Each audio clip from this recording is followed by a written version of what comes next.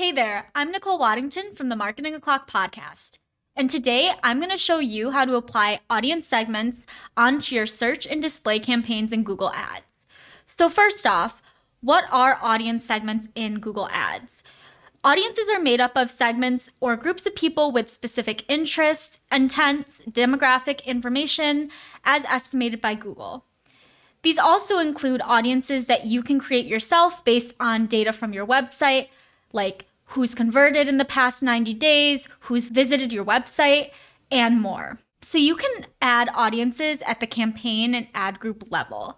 So let's hop into Google Ads and apply an audience to a search campaign.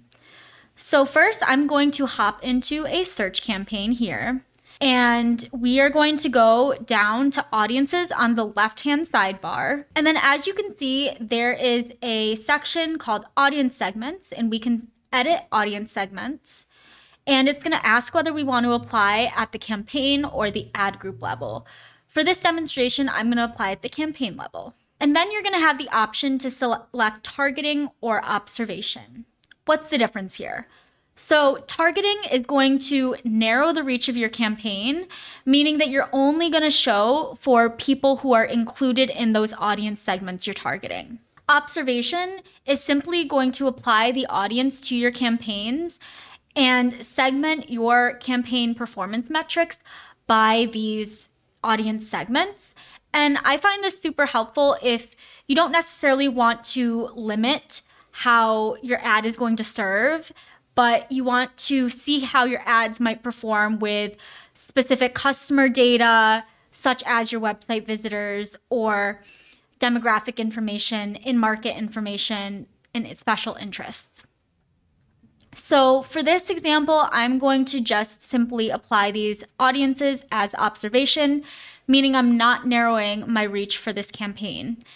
And you can either search for audience segments or you can browse from the different categories they have available. For example, you can observe audiences based on demographics like parental status, marital status, education, home ownership status, and employment. You can also add segments that are based on somebody's interests or habits. That's called Affinity in Google Ads. You can add audiences based on what someone's researching or planning on. So, for example, if I wanted to go after people who are looking for hair care products, I could check this box here and apply as observation onto my campaign. And then finally, you can add audience segments, like I said before, based on website data. So this is how people have interacted with your website before. And so if I wanted to observe how all of my site visitors behave, I can apply that as an audience segment. And then once you're done applying the audiences that you want, you just press save. All right, so say I want to apply an audience as targeting, not observation. For this demonstration, I am going to go into one of our display campaigns and show you how we can apply targeting.